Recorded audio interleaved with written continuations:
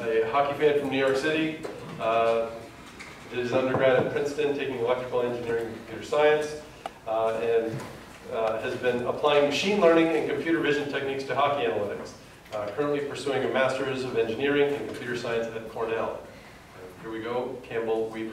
Thanks, and thanks again to Michael Shuckers for inviting me and inviting me to do this talk. Just right off the bat, I kind of wanted to gauge the room. How many people here are from like the Ottawa area? Show of hands. Okay, a good amount. How many from the US? Okay, all right, definitely not alone. Anyway, like Scott said, my name's Campbell Weaver. I'm from New York, and I'm going to be talking about a passion project of mine, which I nicknamed Hockey Vision. It is an open source, deep learning, and computer vision project in hockey analytics. I won't talk too much more about me, but I wanted to mention that I love playing hockey. I've always loved watching hockey, a Ranger fan since birth. I get to play a lot more ball hockey than ice hockey in this city, and that's my team, the Black Squirrels. We're reigning champions of the lower Manhattan ball hockey circuit. It's very impressive. I'm the goalie. Anyway, why did I decide to do this project? I saw it as an opportunity to combine like probably my two biggest passions, which are technology and hockey, which prior to thinking this up, I didn't really see any opportunity for. I could not really resist once I had the idea in my mind. But the other thing is that I've followed the advance of hockey analytics for the past couple of years, and what's always struck me is how daunting it seems to even begin. Because hockey is so unlike other, or at least the 4 other major sports in North America, in that things aren't segmented into plays, or possessions, or at-bats. So you end up with far fewer recorded events. And amongst all the people in this room, and some of the snippets I've posted up there, I found a lot of value in what people have been able to do with those sparse recorded events. But I've always wondered what the hockey analytics community at large could do if they had access to a much wider data set. So I started looking into computer vision and hockey, and right away I found companies like SportLogic, who obviously have a very big footprint in the hockey space, and there's a ton of other companies in the domain of sports and computer vision that are applying machine learning and computer vision techniques to broadcast footage in order to extract extra data like player tracking and stuff. And what I saw, in brief snippets online and in my research was some very, very impressive stuff. But unfortunately, once you start looking to actually use it, all of their data, and more interestingly to me, the technology behind it, is proprietary because they have to turn a profit, and so they have to sell it to teams individually. So I thought, why not see what I could do on my own? I do not have funding, I do not have a tech team, and I do not have a PhD in computer vision at my disposal. But I thought maybe I could replicate some small successes and hopefully one day turn it into some actionable information.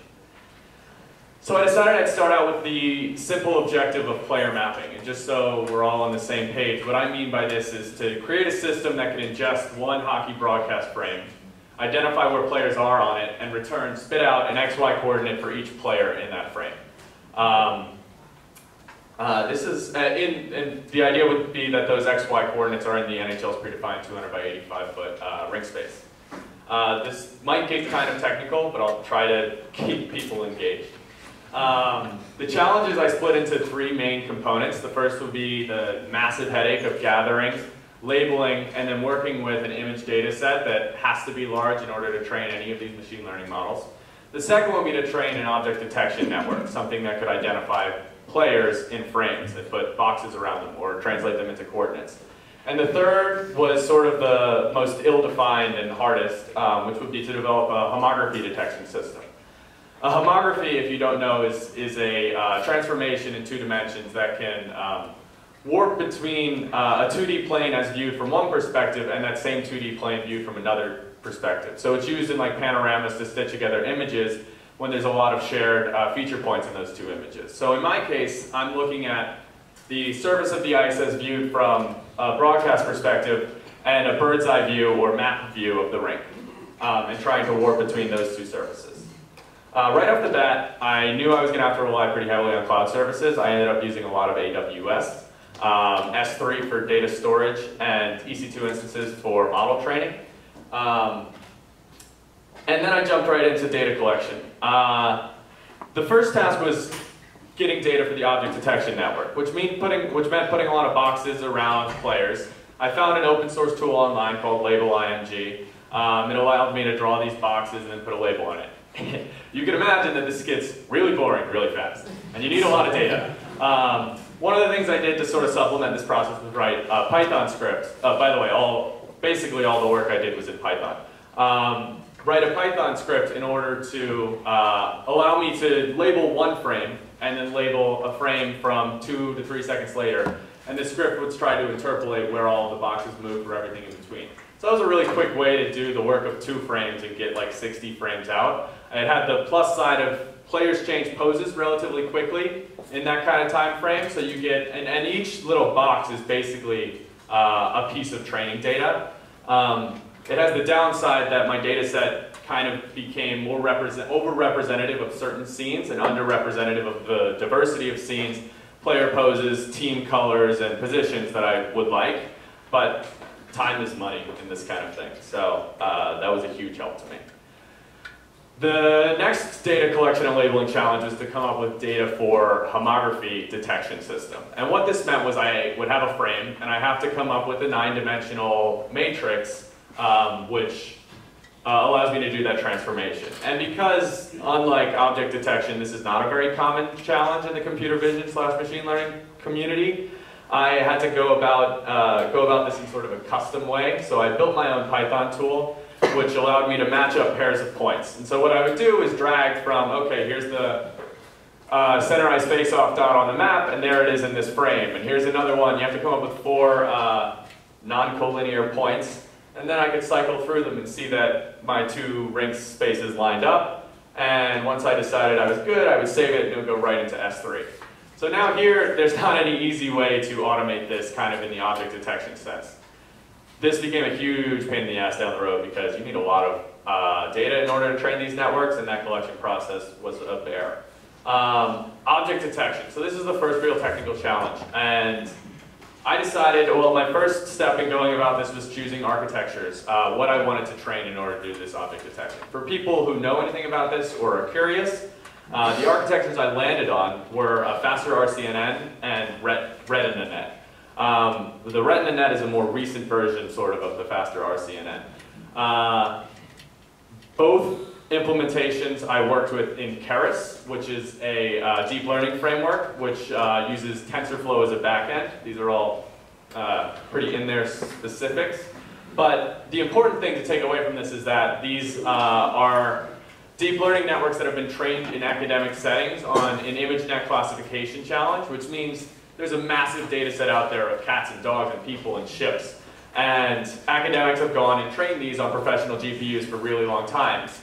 And what I can do is build on top of that by taking their pre-trained networks and doing something called transfer learning, where I'm just teaching the last couple of layers. Oh, the features of a person are actually very similar to the features of a hockey player. And the features of a person plus the features of a zebra kind of look like a referee. So now you can tell between them. And so in so doing, and just to mention, the only reason I chose to do this with 2 different networks was for the learning experience. Because this whole thing for me has kind of been a learning experience. I wanted to see what it would look like. And so what can I do here? Is this going to work? No.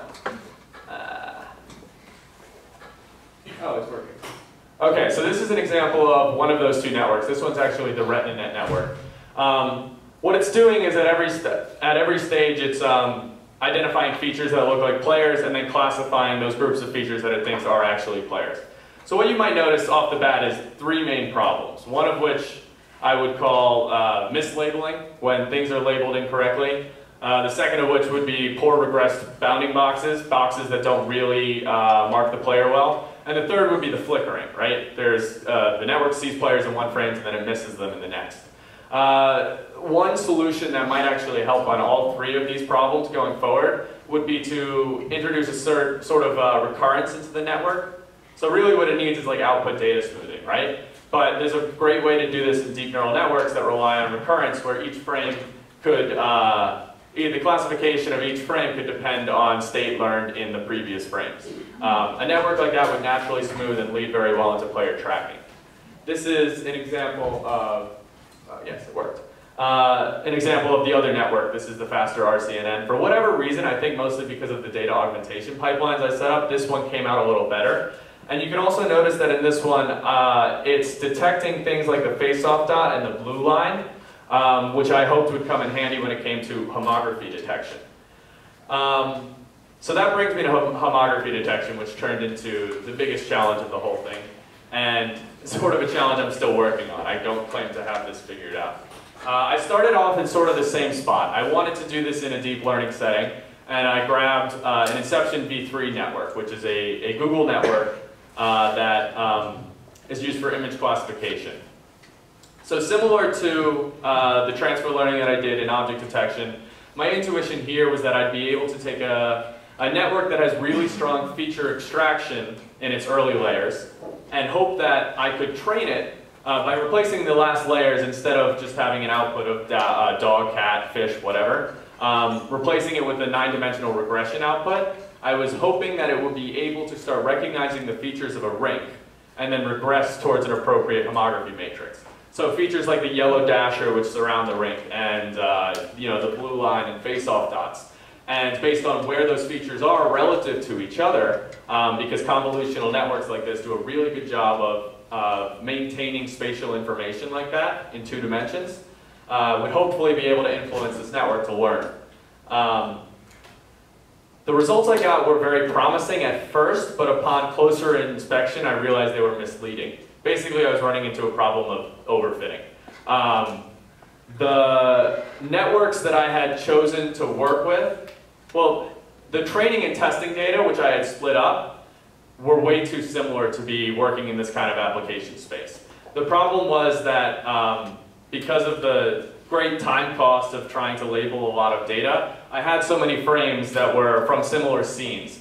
And the network, which is fine-tuned to recognize things, like I said, at a high level, like people and cats and dogs, which are the composition of features, it was tuned to look for these foreground things, like players and crowd noise and stuff, and not really so much the background information, which would be the hockey rink, which is actually what I needed to focus on in order to sort of calculate this homography. So you can see moving from left to right here, here's a scene that was well represented in my training set. And then on the right, not so much. And that's why that misses by a wide mark. So I went back and I did a lot of technical work to try to improve this problem. The first and most obvious thing I did was to clean up my data set, to get rid of those testing examples that were overly similar to training examples. I hacked off layers of my network to try to make it generalize better. I added dropout and regularization. And I wasn't necessarily getting anywhere. Obviously, the diversity in the training set was a huge problem, but also a huge problem was just that there wasn't enough data and it was so time expensive for me to try to get more. I tried color filtering because this removed some of the information that was the players in favor of information that was the lines or the nets. Similarly, didn't help that much. And then I turned to some more classical computer vision techniques. Like I talked about stitching together panoramas. This is generally how that works. But these suffered from the same problem that they like to focus on foreground features. So hockey players get picked out here. Whether I'm trying to compare a hockey frame, a broadcast frame with a rink, or a broadcast frame with a broadcast frame, I'm still working on that problem. So to quickly go over some of these complications I've described, in object detection, I don't have a very smooth output. I could have a deeper, longer trained network that I would expect to perform better, but what I really need is some recurrence there, something that for each frame considers previous frames when making its classifications. In homography detection, I suffered from overfitting. And the biggest source of this problem is really just not having enough data, because you can never have enough data. And so getting more labeled data is a big part of what I'm trying to do now, as well as looking for solutions that could rely on less data. I wanted to show you really quickly this example, which is not representative of the power of the accuracy of the homography detection matrix that I trained. This is a cherry-pick example where the features happen to line up such that the results you see look pretty good, but only because it's from one of those represented scenes. So what you can see here is sort of what I was going for from the beginning, which is the idea that by combining the outputs of these two networks, you get dots that move around the rink representing the players. Now, because both of these need fine-tuning, because this is not a polished or finished product, it doesn't look that good. But but I think you get the idea from this that it's headed in the right direction. So I've sort of been saving this and purposefully not talking about it, but why bother? I figured that would be kind of the most interesting question to most of the people here in this room, because the rest of it is just computer vision stuff.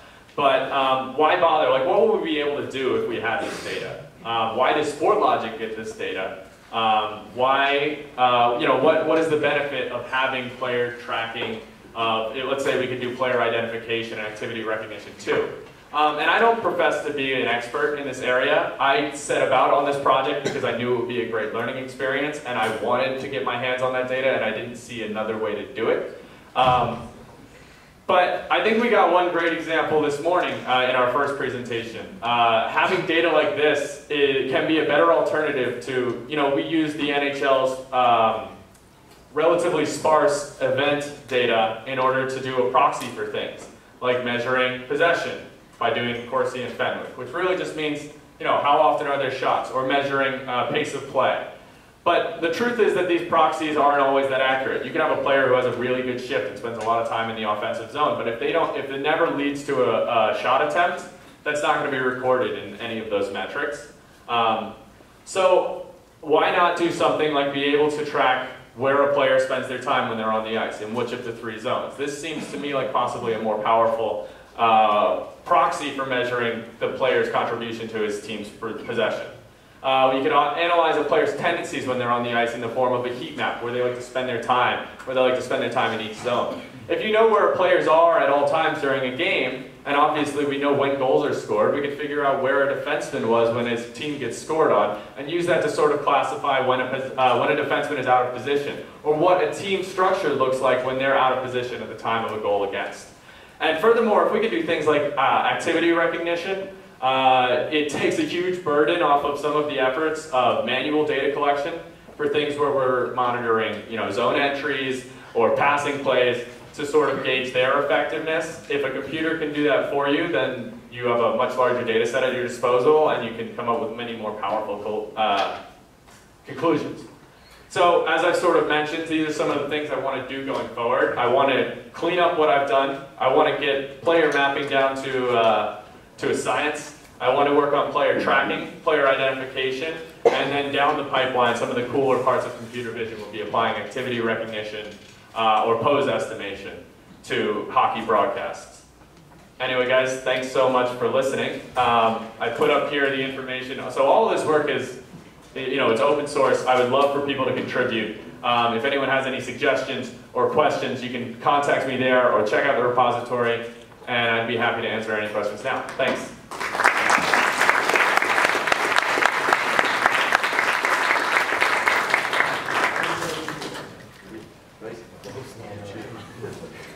So just a specific question about that first video that you showed. It was it was like the first one. So there were a bunch of boxes. So if you hit play, at one point in the offensive zone, there's a yellow box that shows up for like a frame or two on the bottom right corner. Yeah. Wasn't sure what that referred to. That's supposed to be a face-off dot. And actually, it wasn't that far off. The problem is it's just not seeing it in a lot of the frames. This network didn't do so well for those. I think it was because of, I sort of mentioned, augmentation problems. In the next slide, which, if I play this, you can see this one does a lot better. Like that, it gets it a little bit more often. It actually does really well with the blue lines. And having that labeling helps to extract them pretty perfectly if you want. But the difference, I think, was in augmentation. So by augmenting the image on the way in, you can artificially generate a whole bunch more training data, and I was doing more of that for this than with the previous network. Yeah. Quick follow-up. Do you think the glass being in the way is what results in that being maybe not as accurate as you'd like to be? Like, for example, the dots in the bottom left corner and the bottom right corner. Oh. The glass being in the way, do you think that messes with the accuracy of it? For these dots in particular, the face-off dots in the neutral zone, there are so many fewer features around it, and features around an object can influence a network's decision in this kind of thing. I think that's a big part of why these dots are hard to work, because they're just circles, and it's hard to distinguish them from any other circle. The glass could play a role. especially when it occludes the object slightly. But yeah, that's a good point.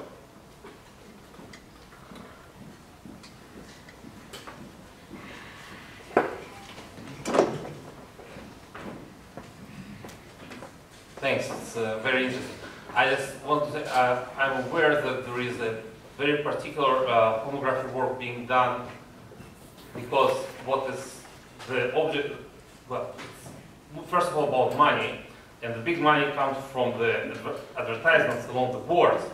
So there is work being done about identifying which parts of the boards are shown more during the game, so that the arenas will charge more for these specific spots, and this is done by analyzing the videos, and so this is being done now. I know about who is doing this in SAP, so I can try to get in touch with that person. Yeah, that's a good point. That wasn't even a direction I considered. Was how people are using using this kind of video information for advertising.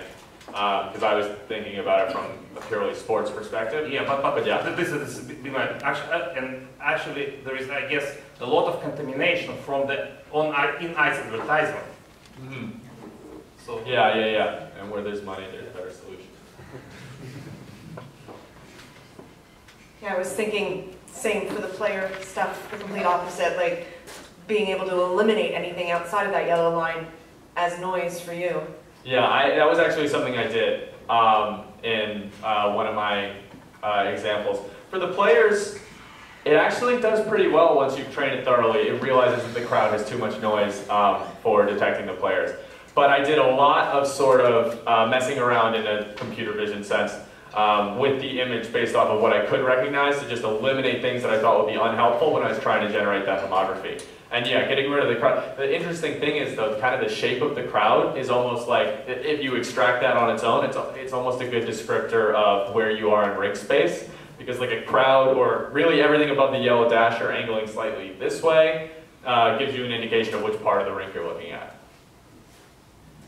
Hi Campbell, this is super work. I can't believe you do this as a learning experience. I just think this is awesome. Thanks. With regards to like your network perspective here, if you had a new camera angle, say one that was like an overview of the entire rink, would that make it easier or more difficult or introduce new challenges? Definitely, it would definitely help. Two things. One is an overhead angle, kind of like, I don't know if you've heard of, I don't even know what it's actually called, but the NFL has something called like an all-12 cam or something. And I don't know if they actually use it that way, but the idea is that, or all 22? Yeah, that makes more sense. All 22 players on the field should be on the camera at all times, and it's from a bird's eye view. So that helps in two respects. One, this has the obvious, I mean, I didn't really touch on it, but if there are only 4 players on the screen and one ref misidentified as a player, then you're only going to know where those 4 players are. So an overhead cam with a wider angle view would be more helpful in that you could see all the players at once, hopefully. And also, you would be starting from a point that's closer to that bird's eye view map thing that I was looking for. So I would imagine that the training of the homography matrix in that case would be simpler because you're starting from a closer point. And you'd see more features. I have considered the distortion rectify the camera. Sorry, could you repeat? How did you rectify the image, try to remove the distortion of the camera? I'm not sure exactly what you mean. Because when you the camera might distort, right? It might be what? Distorted. Oh, distorted? Yeah. Oh, camera distortions? Yeah. Like lens distortions? Yeah. That's a level of physics that's definitely one layer down farther than I got. I did not necessarily consider lens distortion. No, I sort of assumed this was a clean 2D image. Just to put your mind at ease, they're absolutely distorted. Yeah. Because what happens if it for home graph, so you basically the hockey rink from computer vision viewpoint. So basically, our arena is a plane. So you really don't need this. So you just use viewpoint. You match it, get a home graph matrix. Yeah, I really didn't use deep learning to find a home graph matrix. The deep learning approach to that problem largely, again, driven by my learning. Like, I wanted to use deep learning. I thought it would be more interesting. There are some papers out there about using deep learning, deep neural networks to find homography, but you're right that all you need are a couple of points. Now, the challenge is identifying those points. And then even once I've labeled what a face-off dot or what a blue line is, I don't know which face-off dot or which blue line that is. So I can then look for features along there and then run something like the random sample consensus algorithm, which would try to piece that together for me. And that's one of the things I'm going to try going forward. But it's a slightly tougher challenge than, I mean, yes, you could just find the features and line them up, but how do you do that? Like, I could do it manually, but that's not the point. Thanks. First of all, this is incredible and awesome, and also I'm from New York, so go Rangers. So have you considered trying to tie in, you know, obviously the NHL play-by-play data is a little bit sparse, but have you considered trying to tie in that data with, you know, even if you could pull out just the Chiron, the game clock from on there to sort of give you a head start on event labeling and action labeling, and these are the guys that I should have based on you know, the ice time, and this is, you know, around this time this should be happening, to give you sort of a head start on, like, oh, you know, this guy's taking a shot theoretically from around here, so to sort of give you a little bit of a leg up on your action labeling. Definitely. One of the things I did do, which worked fairly well, was to extract I used the network to identify the score bug in different broadcasts, and then I used some just Amazon services for doing like image to text. So I could read the score bug. I knew for each frame what time it was, and then I did think about using as a cheap way to generate a ton of training data. If I knew, you know, I have XY coordinates for where someone takes a shot, and I have a time for that, then I should be able to just go through and find the frame with that time and look at that XY, or you know, find whatever. But it ends up being more complicated than is useful to use that to generate training data. But it was definitely something I had in the pipeline. Like I was looking at all that NHL API data and trying to find ways to incorporate it. Yeah, and it was cool, but it was challenging, and I had other stuff also. All right, that was great. Thank you very much. Thank you.